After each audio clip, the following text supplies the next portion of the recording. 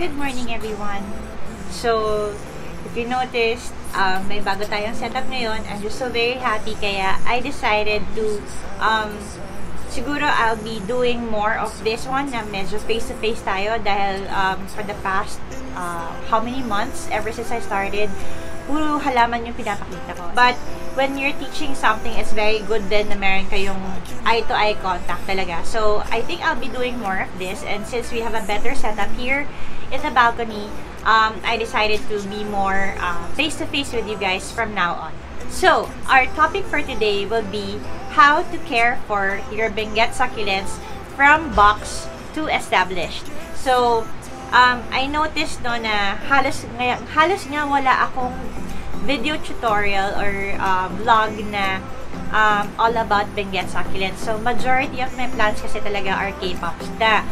But, I started with the typical local succulents or yung mga Benguet succulents natin. So, sila black prince, rose cabbage, to the point I was doing landscape work with my local succulents. I'll show you guys yung ginawa ko sa balcony ko in a bit. So, you know, I've been used to dealing with and taking care of Benguet succulents. It's just that nag-progress yung hilig ko to more of the Korean succulents kasi nga makukulay, no? Like, before, wala namang variegated cotyledon tomentosa or bear paws sa Benguet. Wala tayong madiba, walang lawi. So, these plants that I used to really like, when I see plants from, let's say, World of Succulents, All About Succulents na Facebook page, sometimes parang sa ko, ay, parang I wanna try that out also, no? So, yun, that's the reason why I progressed from local succulents to Benguet. I mean, from local to Korean. Ayan. But it doesn't mean that I love them less. I still love them. And occasionally, if you notice, I have big clumps of local succulents. Like, I have my clump of red ives, clump of Darly Sunshine, clump of ghost plants. So, marami. Pati itong si Ellen ko na sobrang taba. Galing actually to kay Ate Jen. Jen's Rare. So, local yan. I wanna go back to the basics. So, I wanna show you guys what I do with it once I get it. What I do and how to establish them, and when they're established, what I do to make them look pretty and make them look beautiful. So, if you want to know more, please keep on watching. So, don't forget to like, share, and subscribe, and don't forget to hit that notification bell so that you will be updated with my new videos. See you in a bit! For you, if it gets too dark,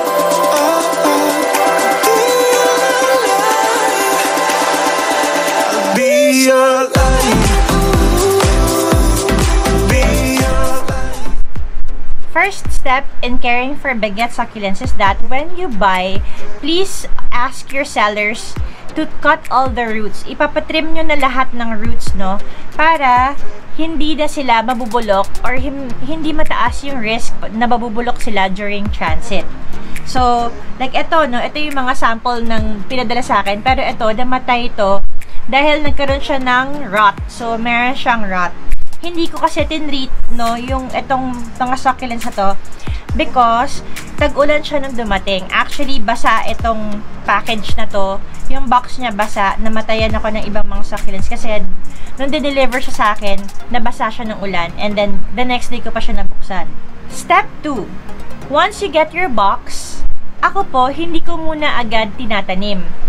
This plant or this batch was actually air-dried for 2 weeks bago ko sila pinaso. And when you air-dry them a little bit more, don't put them in a dark area. At saka huwag nyo itataob kasi pag tinaob nyo ganyan, hindi makakasagap ng sunlight yung or ng ilaw tong top ng rosette, which is the growing part of the plant.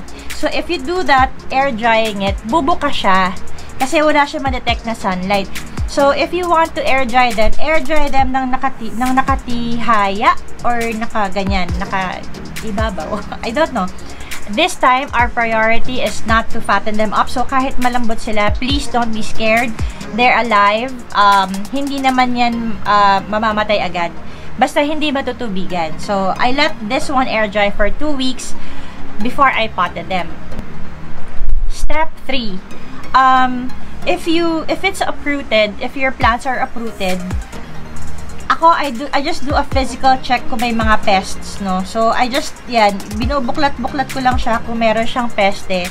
Yung roots, since wala nang roots, hindi na makatago doon yung mga ibang bugs. And I just isolate nga, diba, for 2 weeks. Naka-seedling tray lang sila for 2 weeks. So, if ever may sakit yung halaman, like kung may fungus siya or meron siya mga bugs, no, maglalabasan yan in that duration of time.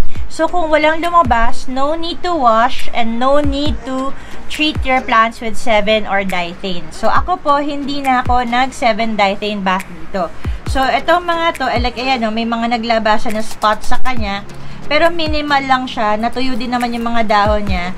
I checked the stem, okay naman. So, there's really not much we can do about this. Kung mamamatay siya, like this one, ano, like ito, nag-succumb siya sa kanyang charcoal rot. Ayan.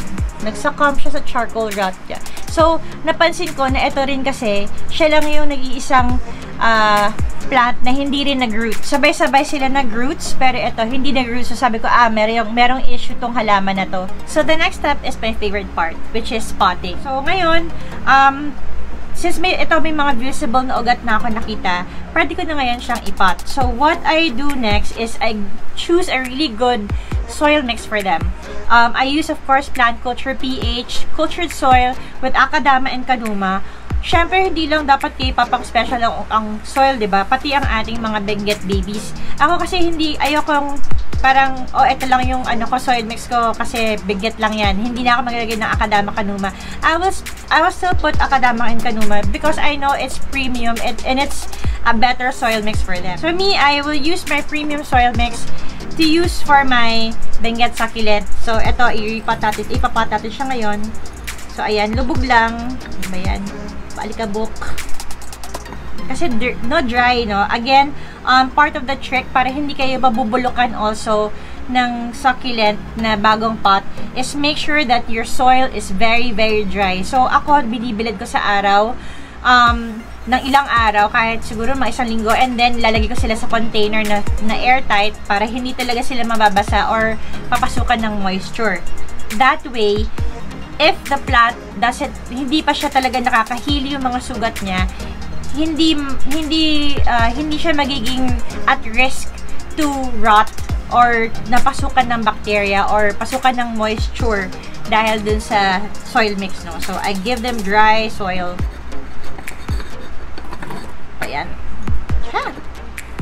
And choose a good pot for them. Ayan. Para magmukhang K-pop yung yung Benguet succulent nyo, para maganda tignan lahat, gandahan natin yung mga pot. So, this one I'm using a smooth terracotta pot. This one I got from Sispier of Plant House.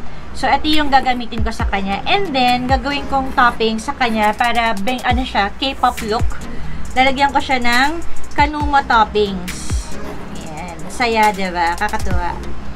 I love potting so much kasi parang yung tunog ng rustle ng soil when you touch the soil, it feels really good. When you put the plant and parang you try to decorate it, yun yung parang siguro part ng ng fascination or part ng pagiging hardinera, 'di ba? Pag-aalaga ng succulents, yun yung parang isa sa mga pinaka-favorite part ko. Na I really take my time, hindi ako nagmamadali na tapusin. So even if I have 100 of plants, hundreds of plants to pot, hindi ako napapagod kasi minsan kahit madaling araw, kahit 2 o'clock na madaling araw, nagpo-pot pa ako. Ewan ko kung ako lang yun pero yun, I really enjoy potting my plants. So ayan, here. So this is the finished look of my Black Prince. So the next step is watering. So ngayon, ito yung ating newly potted, no? So kunyari, ito na lang yung ating 1 week, no? Kapag patagalin natin siya ng 1 week na nakapot, let it settle to the pot for a week, do not water, and then ito again, I'll explain to you guys the 10 ml method. I only do the 10 ml method for newly potted plants na nasa maliit na pot na 3x3. But if you have a bigger pot, of course, adjust accordingly. But the main purpose of doing a small amount of water every 3 to 4 days for the next 1.5 weeks would only is because we want to we want to tell the plant that there's moisture in the soil and that it should grow roots. So it is to entice the roots to grow longer and farther. That's why ang purpose nung brim of the pot, yun yung purpose ng brim of the pot. So kunyari ito, no, 10 ml. So mag-squirt lang tayo ng konting tubig sa brim ng pot. Ayan. 10 ml is enough every 3 to 4 days para ma-detect niya yung moisture sa soil. So, kapag naramdaman niya na, may moisture sa soil, magpapatakbo na yan ng ugat. But let's say this one is our 1.5 months pot. So, matagal na natin siyang naipot, no? Ito actually is already a month plus with me. So, this one is ready for full water. So, what I do is, I let the water drip to the bottom of the pot. So, I water it hanggang sa ma-soak yung buong pot niya. Hanggang sa may hanggang sa may tumulo sa ilalim na tubig. Yan. So, ngayon, naka-full water na siya. Actually, it didn't even take a lot, no? So, let's see, ha. Kuha tayo ng isang pot. Ito, this one, I haven't watered this one. Tapos, ito, ngayon nasa 80 ml siya. Tignan natin kung ilang ml ang makukuha niya para mapuno niya yung pot. So, 80 ml tayo nag-start.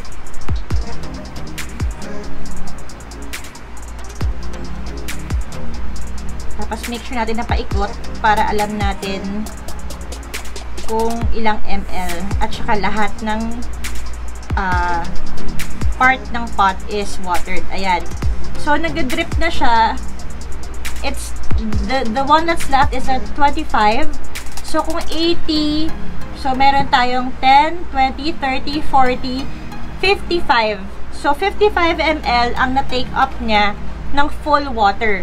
Usually, aabot tayo ng 20 to 30 ml for our adjustment watering. So, yung ating kapag nagwa-water tayo ng nagpapa-acclimatize at saka nagpapaugat. So, giving them 20 ml, 30 ml is not a small thing. It's like half of the pot na yung tinutubigan mo. So, if you're, hindi talaga natin inuuhaw yung halaman naman. Binibigyan natin. And you can check that sa center. Mapapansin nyo, dapat yung gitna niya matigas pa rin at healthy at shiny. Pero yung bottom niya, mapapansin nyo malambot. And it doesn't matter for me. Hindi siya malaking factor sa akin ngayon. Kasi nga, again, nagpapa-establish tayo. So, next step is sunlight. Ayan. So, now we're here sa balcony ko, facing my area here. And then, I'll show you guys. I don't know how to... Ayan. So, this is again my balcony setup. Yung sunlight ko, dito nagka-start tuwing ganito panahon. Burst season, dito siya umaangat. Pagdating ng 10 o'clock, nandito na siya. 11 o'clock, andito na siya. 12 o'clock, andito siya banda. And then, 2 o'clock to sunset, nasa right side na siya. I push my plants slowly. Hindi ko sila binibigla para hindi sila mahirapan. Pero, meron din naman mga halaman na forever, pang ganito lang. Sino-sino yung mga yon? Itong mga panda plants, ito, yan. Sila Kalanchoe tomentosa. Yan. Sila, forever na ganyan na lang sila. Pang morning sun lang sila. Ito kasing rack na to, this space is actually, tinatamaan na siya ng direct morning sun from 6 o'clock to 9 o'clock. So, kapag nandito na yung araw, tinatamaan siya dito. So, you can see, no? Ayan, no? Ito yung view niya. So, hanggang 9 o'clock lang yung araw. Kapag nandito na yung araw, yung shade nitong ng roof, no, tatama na sa kanya. Hindi na siya actually naaarawan. Kapag dating niya na dito sa ibabaw na to, nahaharangan na siya ng bubong. So, this one is actually shaded the rest of the day. Ayan. So, yung mga sensitive plants ko na hindi ko pwedeng paarawan, like sila, no, sila yung nilalagay ko dito sa area na yan. So, there. That is how I treat my Benguet Succulents hanggang sa umabot sila sa stage na established na sila. So, from box to established, that's how I do it with my Benguet Succulents. And I hope you learned something today. And don't be scared, no? Play around with them. Wag natin masyadong dibdibin yung pag-aalaga ng succulents. Masarap silang gawin, pero pag namatay, ganun talaga. Try again, no?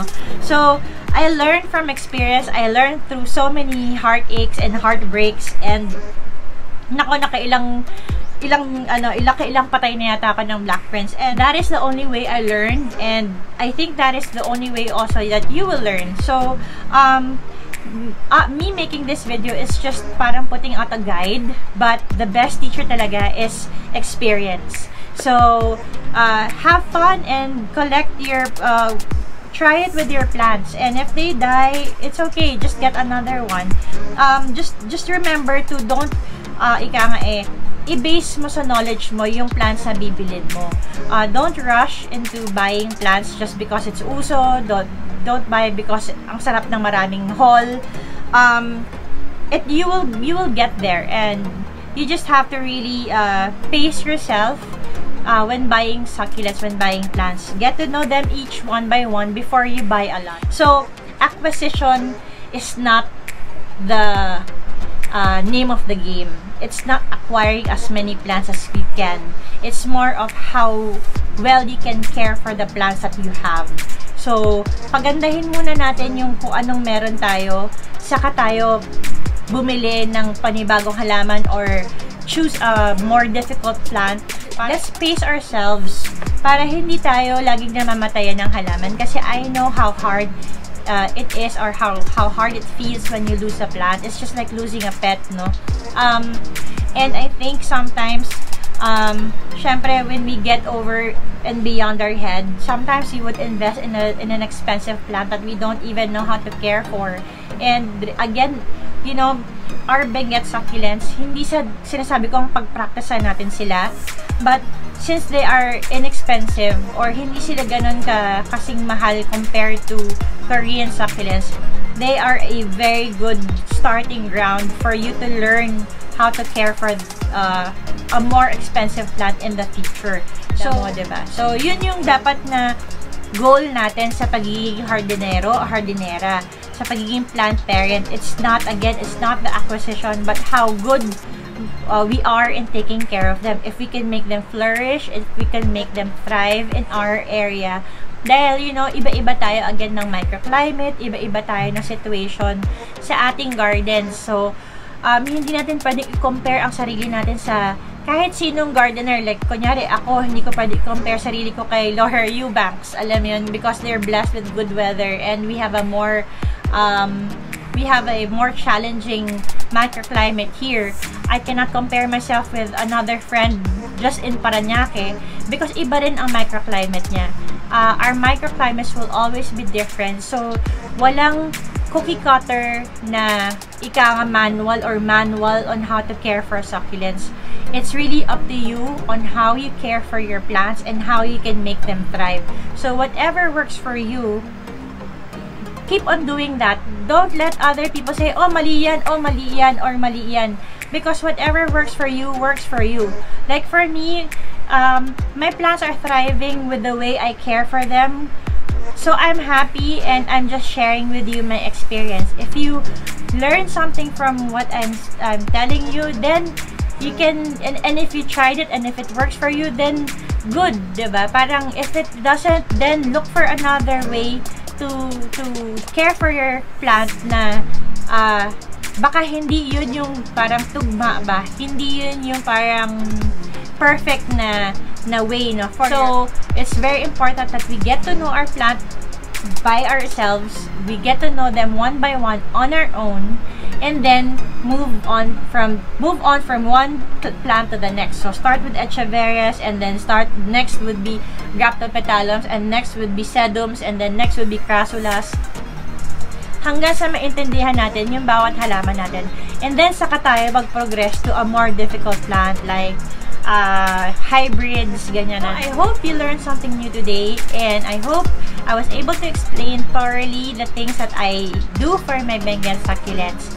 Kung ano yung naging different sa pag-aalaga sa Korean at saka sa Benguet. Actually, pagkatapos nila ma-establish, wala ng pagkakaiba. It's just really more on the air drying and the preparation. So, thank you very much for watching, and I hope you had fun and enjoyed my new setup.